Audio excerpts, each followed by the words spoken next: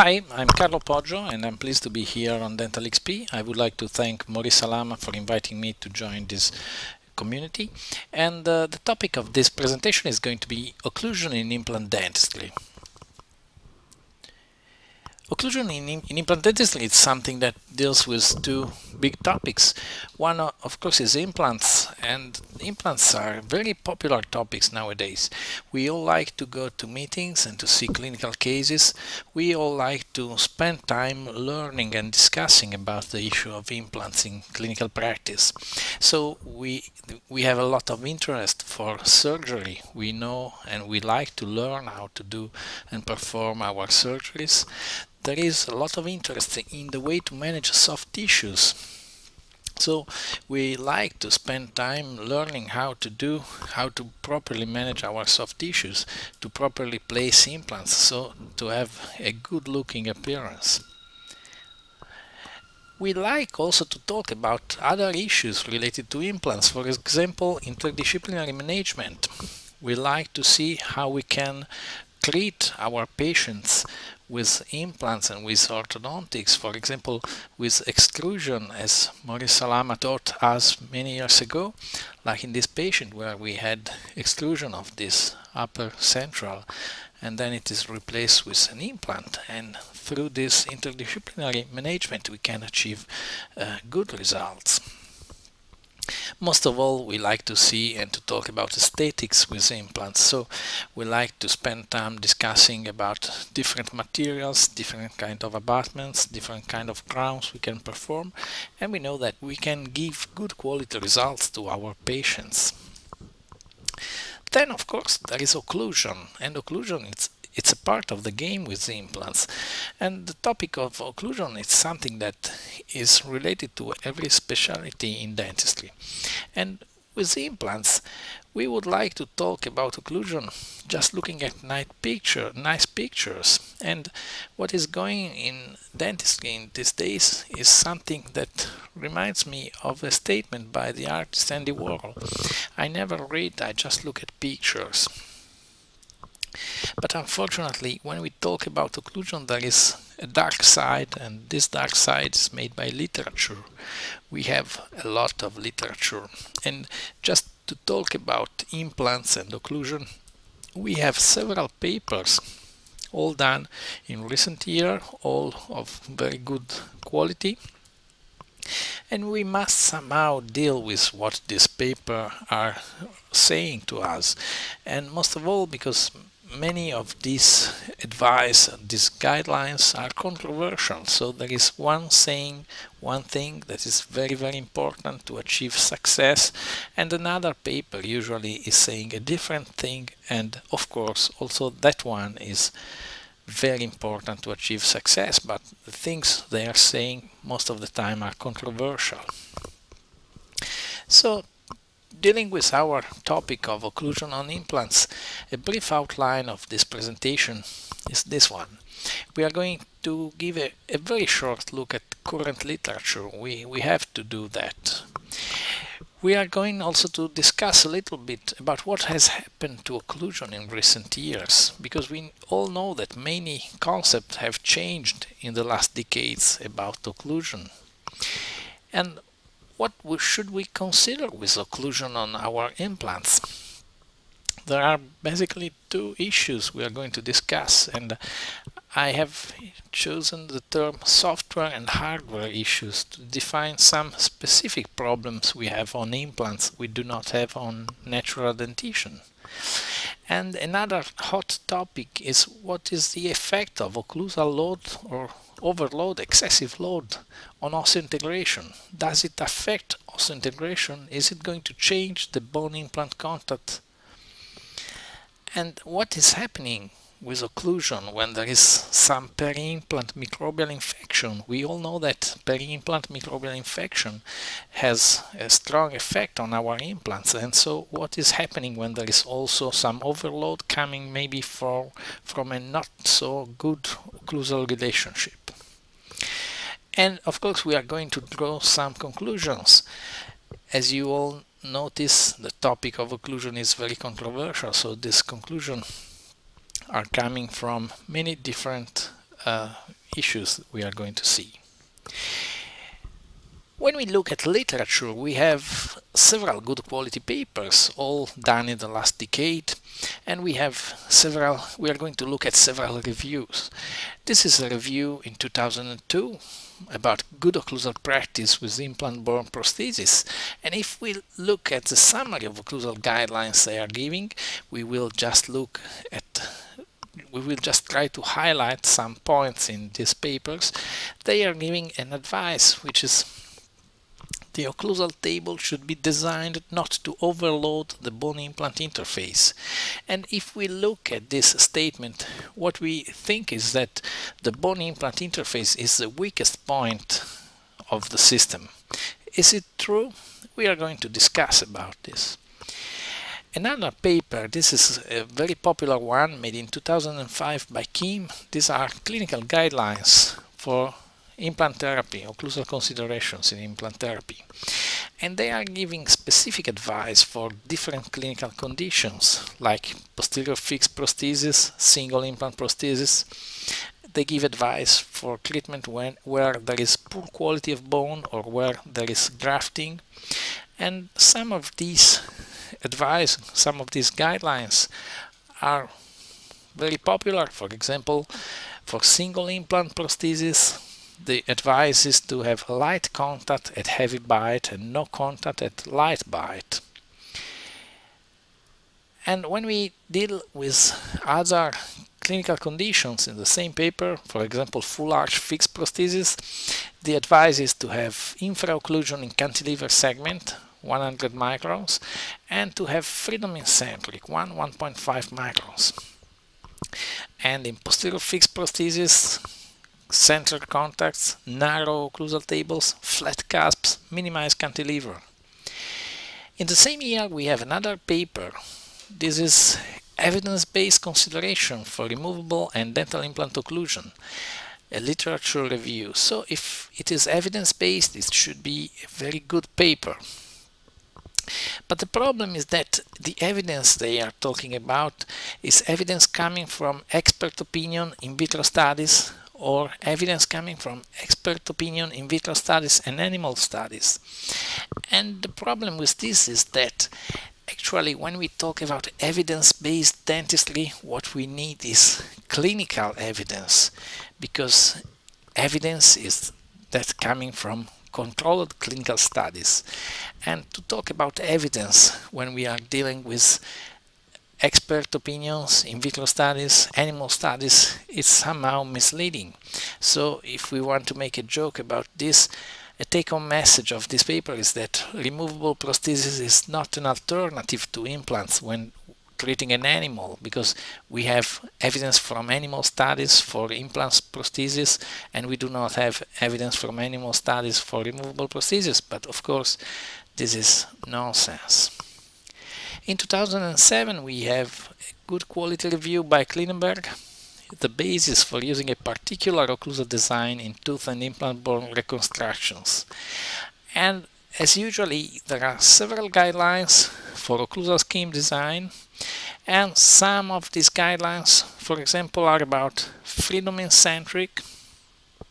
They are about clearance with shim stock 10 microns clearance, so they give a specific value of clearance. And for single implant crowns, the shim stock clearance also here is 10 microns. In 2008, another paper, Guidelines for Occlusion Strategy, another review, and in this case they are giving advice for specific clearance values for different conditions. For example, in single missing tooth with single tooth implants, the advice is to have 30 microns clearance, so this is 3 times more than the previous paper. And the advice is also for different conditions, if the canine is present, if the canine is absent, and the advice is to have 30 or 30 to 50 microns of clearance. And then of course in full arch prosthesis there is no clearance, there is contact, because there is nothing different we can do. In 2008 we have another review by Martin Gross from Tel Aviv University, Occlusion in Implant Dentistry, and this is called a review of literature of prosthetic determinants and current concepts. And current concepts, this is a good statement because we are talking about concepts rather than evidence up to date. There is a table for single tooth implant supported restorations, and for example they say that we have point centric or freedom centric 1.5 millimeters, so there's no difference according to this review in using point centric or freedom centric occlusal scheme. And in the same paper there is another table. You're not supposed, of course, to read everything here, but you can read the full paper. And this table has a term which is coming many times, and this term is controversial. And controversial means that we do not have evidence to support any specific statement. So this is very good quality paper because it describes what is actually available evidence. A lot of controversies. And another very good thing in this paper is that it gives you information about individual clinical determinants, a lot of different issues: skeletal relation, implant distribution, vertical dimension, interaction distance, crown implant ratio, aesthetic plane orientation, and all these issues have to be taken into account to design a specific occlusion in a patient. So there is not a cookbook approach giving you a single method, a single model which is okay for every situation, but you must take into consideration many different issues for each patient, and this is a very good way of thinking. Then the last paper, the last review we are considering in 2009 is a paper by Gunnar Carlsson about dental occlusion. And Gunnar Carlsson is a very important person in prosthodontics. He has been a teacher of prosthodontics in Gothenburg for many years, so a person with a huge experience. And in his conclusion, what is he saying about occlusion and implants? Most probably occlusal factors and details of occlusion are of minor importance for the treatment outcome of implant restorations. So, if someone with such an experience is saying that occlusion is of minor importance, probably we could stop our talk now and go on to another discussion, another topic.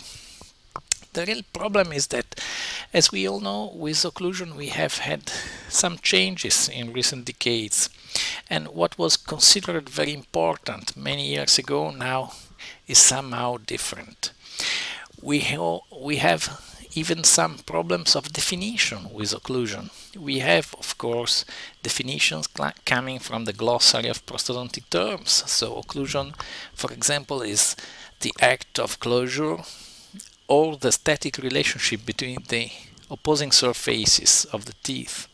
But as you all realize, it's very different to talk about a static relation of these single crowns on the model before they are cemented, and to talk about the static relation between the same single crowns after they have been cemented into a patient mouth, and nothing is going to be really static in this condition. The problem with definition is that usually occlusion is defined with several other terms which are going with the term occlusion. So we are talking about functional, we are talking about pathologic occlusion, we are talking about many different terms with occlusion. And the first, or one of the first problems with occlusion terms is that some of these definitions come from the orthodontic literature, the orthodontic history. For example, we used to have a term malocclusion, which is a term in need of cropping or a definition, and it comes, of course, from orthodontics.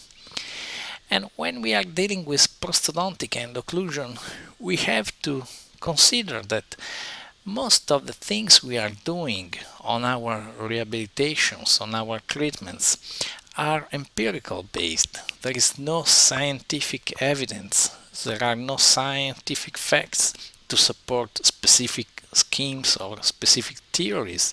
This all comes from experience and from the history of prosthodontic treatments.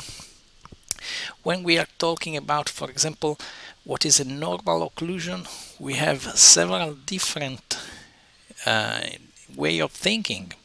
We can go from a specific model of normal occlusion, which is the one coming from example from the studies of Robert Lee, and he gave a description of a very specific model with specific length for each single tooth. And this model is really an aesthetic one, but is this normal? Is this something that we have to treat every patient to? We have, on the other hand, other definition of what is normal in occlusion. For example, the definition coming from the studies by Henry Byron, and he published a famous paper in '73 in the Journal of Prosthetic Dentistry about occlusion, and most of his material came from studies he did in the '60s on Australian Aborigines. And he showed us that normal occlusion is even this one with a lot of wear, but it's a functioning occlusion. So we can have a normal occlusion with a very wide range of different conditions, of different morphological conditions.